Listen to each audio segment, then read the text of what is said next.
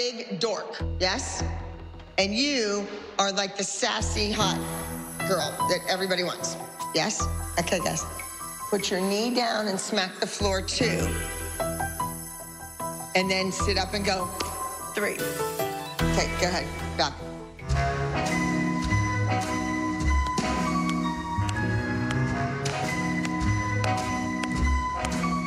She's just so happy to be dancing with Brady, I think. Does she have a little crush on Brady, too? Oh, God, I don't know. Miss Abby's gonna have to fight Presley off. Brady's got, like, fan clubs everywhere. Like, oh my God, it's Brady.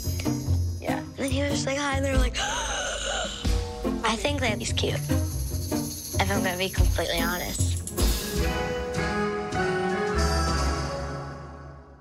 This is great for him. No one's gonna know your name, Presley. You shouldn't have picked him. You need to be bigger than life. And I'm seeing like little and squatty and I don't know. I mean, I'd be worried if she said that about my duet. Well, I hope she takes the critique and fixes it.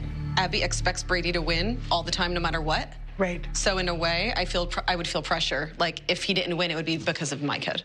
So if Presley's duo loses, it's Presley's fault because Presley's the weakest link. No, because Presley's dancing with Brady, who I rarely see Abby give any real correction to. I think that if Stacey's honest, she's frustrated with the advantages that she thinks that Abby is giving to Brady, especially since Lily has been the one who's been here longer, but it's not my fault. If you're so worried about why Brady is the lead of a dance, figure out why your kid's not. What is your kid lacking? That's the way I look at it. All right, you two are dismissed. Okay, toodaloo. I mean, are they done? Guys, I think they're done. They're done? I think. Abby's done for the day. The group barely has anything done. She's focused on Brady's duet. Aaron and I are concerned. Sarah and Savannah don't have a duet this week. Sarah's future is based on this group routine. We've got a lot more work to get done.